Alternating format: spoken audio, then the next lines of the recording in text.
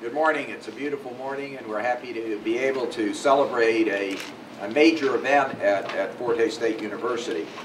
The university is very proud to announce the publishing the first edition of a brand new scholarly journal, which will focus on our kind of institutions, comprehensive state universities.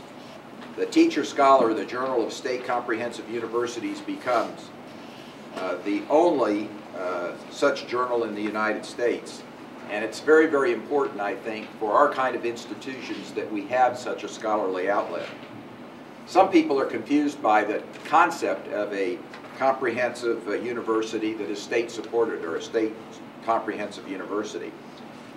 And I think there are three things that separate these institutions apart from other universities. The land-grant universities and the major research universities. These institutions are all, first, very much concerned about access. Access and opportunity. And that really fits Fort Hays and really most of the ASCU institutions that are involved as state comprehensive universities. Secondly, these institutions are amazingly student-centered institutions. They place the student at the heart of the enterprise of education, both in a research environment as well as in an educational environment. And third, they are stewards of place. They are very much in favor of engaging their faculty, their students, with their communities and region. And they reach out and get involved really in distance learning and a lot of other things like that that supports the growth of their community and their region. So as an institution that clearly is a state comprehensive university, it's only appropriate that Fort Hays House is the place that houses this important journal. This activity was the result of an action plan. Everyone always wonders what happens to action plans. And the group of faculty proposed this concept and idea of a journal as an action plan. It was evaluated very highly by the Strategic Planning Committee and was funded. And has now become a reality. So this is a good example of what happens when you have a grassroots concept and idea that is developed and put forward and is able to be funded. It places us really in a unique position. And so I want to thank all of the faculty and staff that have been involved, developing the original action plan, developing the concept, and making this a reality. At this time, I'd like to introduce the provost at Fort Hays State University, Dr. Larry Gould, to talk about the academic benefits of this activity. Thank you, President Hammond. Wow, another example of Fort Hays State University stepping up its game. It seems every other day, every other week, whatever it may be, in terms of the time period you want to choose, Fort Hays State University is doing something new and different. And that's extremely impressive.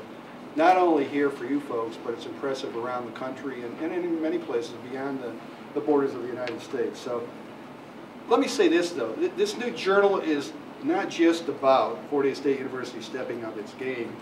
It's also about more than state comprehensive universities. It's about the progress of the reform of higher education in this country and the world beyond. It's about American higher education reform, because there are all kinds of things happening, from the Spellings Commission to what's happening in terms of critiques of higher education about accountability and affordability, as Dr. Hammond said. Fort Hays State is on the forefront of that. In addition, you talk about state comprehensive universities. More state comprehensive universities are operating in China and other places in the world than any other kind of institution. Part of what we're doing is basically educating the rest of the world with regard to how higher education administration works. There's no doubt about it. Each day we have some new problem or some new opportunity to address with regard to our partnerships. And we do that in a way that transmits information to other parts of the world and suggests to them how they might run their higher education systems. And we learn from them as well. It's also about, this journal is also about the wasted effort to impose a single standard of excellence on all institutions of higher education, as implied in several of the national critiques of higher education. Multiple visions of excellence and multiple purposes should and must be considered as part of the reform of higher education nationally and worldwide. State comprehensive universities need to be a part of that discussion because we don't want a single standard of excellence imposed upon us. And it's important that the higher education system in this country understands that there are multiple visions of excellence. The differences in institutions of higher education are diverse and too complex for any single set performance measures or standard of excellence. This journal is all about sending the message that one size does not fit all. And we're going to see that shortly in terms of qualified admissions in this state. It's again about how FHSU is out front in teaching the world about what, when, how, and why this reform is happening. It's about FHSU's expanding intellectual footprint nationwide. More and more, you've heard about the carbon footprint. They want to restrict that. We've got an intellectual footprint. We want to expand that. That intellectual footprint is being known far and wide, from Washington to Beijing. And I think that's important in terms of this journal being able to continue to send that message. It's a journal about how well state comprehensive universities can meet and go beyond their existing mission through innovation, imagination, creativity, and excellence. Access, affordability, and accountability, as Dr. Hammond said, will remain the watchwords of the reform movement, but SCUs will define these forces in new and different ways. Reform never works well without communication. It will be the purpose of this journal to communicate the advances and the possibilities of the reform movement, not only to higher education, but to public intellectuals, policymakers, and the public at large. I ask you to join us in this endeavor. Read what your colleagues have to say about the reform movement in higher education, and especially state comprehensive universities, and contribute whenever you can. Teacher Scholar is all about FHSU's responsibilities in this revolution in higher education. Make sure that we have a voice. I ask you to join us. The journal would not have happened without the collaboration of a number of very important people. Two are here with us this morning. One of those is Steve Trout, and I'd like to introduce Steve to say a few words. Steve.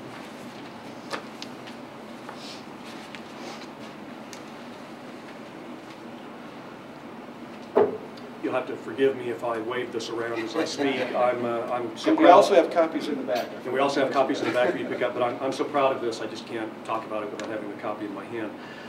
It was my pleasure to serve as the editor-in-chief for the first issue, and I think that this journal is important in all different kinds of ways. One thing I would emphasize about issue 1 is that within the 60-some pages here, what you're really getting is a primer on this type of institution. This first issue was really designed as something that you could hand a brand new faculty member at an institution like Fort Hays State University and say, read this, and you will understand the nature of the institution that you work for, you'll understand its history, you'll understand its values, you'll understand some of the challenges that you will face as a faculty member as you make that often difficult adjustment, moving from a Division I institution where you were trained in your discipline, where you received your doctorate, and now the state comprehensive institution with a different set of priorities where you may very well be spending your career. And so we put this issue together really with that sort of notion in mind. Okay? One other thing I would add is that we have great ambitions for this journal. It's our hope that we will have special issues in the future that are built around particular topics that are critical in the culture of state comprehensive universities. We're envisioning future special issues, for example, on graduate education at state comprehensives, which I think would be very important. We also have talked about a special issue on the way in which state comprehensive universities are dealing with the current budgetary crisis, with the recession in the United States. Institutions like ours tend to be lean and mean operations where people work very, very hard, and guess what? We tend to be among the institutions that are hardest hit during economic downturns. So that will just give you some idea of the sorts of issues that we want to address in future issues. I want to acknowledge the support and contributions of several other people who are here today and some who are not. Without John Allen in the University Print Shop, which just does outstanding work, as you'll see when you look through this journal, this could not have happened. I want to acknowledge the support of Dr. Tim Crowley, the Dean of our graduate school, who really was instrumental in making this happen. Some other people here on campus contributed in various ways editorially to this first issue, and they include Professor Robert Lures from CETEL and also Professor Robert Scott, who's chair of the Justice Studies Department. Also, I want to point out that now that I am chair of the Department of English and I have a few other things to do, just a few, I'm not going to be editing the journal single-handedly from this point on. I have the assistance of two colleagues. Dr. Amy Cummins, who is with us today, is currently serving as my assistant editor, and Dr. Eric Leuschner will take over as the co-editor in the spring semester. Okay? And finally, a person who was perhaps more important than anybody I've mentioned so far in the creation of this first issue is Hong Wong, who oversaw the fabulous online version of this journal, and she'll talk for a moment about some of those features. Thank you.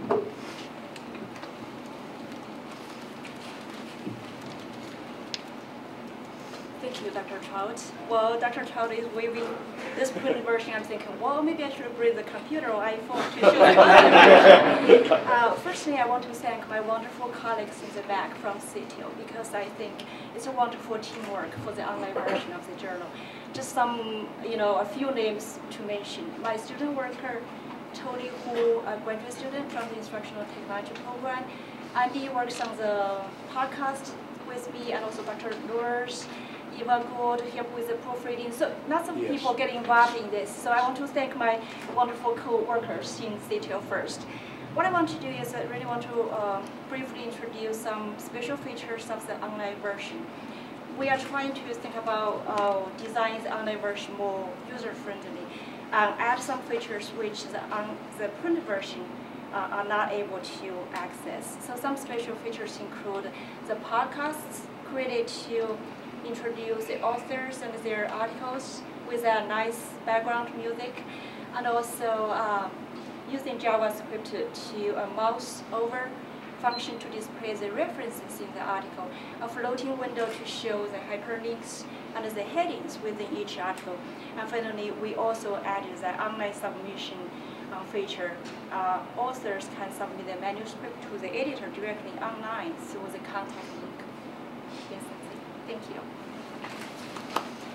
Dr. Hammond, if I can interrupt, just to acknowledge one other person who is mentioned in the press release, but I wanted to offer just a few more words here. That's Joshua Smith, who is a graduate student in the graphic design program at Fort Hays State, who designed this beautiful first issue. Thank you. I think everyone's been covered. I was wondering if you were going to cover Josh or not. Yeah. No, I think this is an important day because this is a journal that I believe will have tremendous life, both in paper and online. I think if you take the time to search and visit the journal online, you will be impressed, especially if you spend time looking at other journals that are available online. Ours is by far one of the most advanced electronic journals available today. It is an exciting time, and Provost Gould made the point about state comprehensive universities are not just found in the United States. They are really found worldwide. And there are a lot of changes going on in the world today. We're familiar with the problems and the crises and the opportunities that we face here with our financial crisis. But I will be leaving in a couple of days for a quick 3-day trip to China, which just changed their Minister of Education in midstream. That doesn't happen very often, especially in that country. But they have gone in and made a switch from one particular person to another. That, I believe, is going to change the direction of China's state-supported institutions. And we look forward to really working very, very closely with them. And I think there's a lot they can learn from us and a lot we can learn from them. And I believe this journal can play a major international role as well as a role here in the United States. Thank you very much for coming. Are there any questions for any of the 7 people that were introduced and thanked? Dr. Hammond? Yes. How often will this be printed and how is it going to be distributed? Well, the second question I can answer because it will be distributed both in hardback copy, as you've seen, And we'd like to continue to do that as long as it's fiscally possible to do it. But it's primarily designed to be an online journal, and so that will never be compromised. But it's our hope that we will always be able to provide hard copies as well. But as you know, in the field today of scholarly journals, research is moving more and more online, so the online component is a lot more important to the world than of scholarly activity than the printed version. But libraries still like to hold things in their hand, and especially old decrepit English professors who are now chairs like to be able to feel the paper product, so I'm sure we will continue to do that. On the number of times, I would yield to either Provost School or to I can answer that. It's an annual journal. It will come out once a year. I think as it receives more and more attention, and as we receive more submissions, then I think we can ultimately move it to a twice-a-year publication. The online version creates a dialogue between the scholars that have presented material and the public. And so while it's only published once or twice a year, the give and take that goes back and forth in the online version continues to change the knowledge and the exchange of knowledge that takes place across the the world, I guess would be the best way to say. And so it isn't as important how many times it's printed, it's can you support an online journal that is constantly interacting with the public, and that's what we've designed, that kind of product. Any other questions? Thank you very much.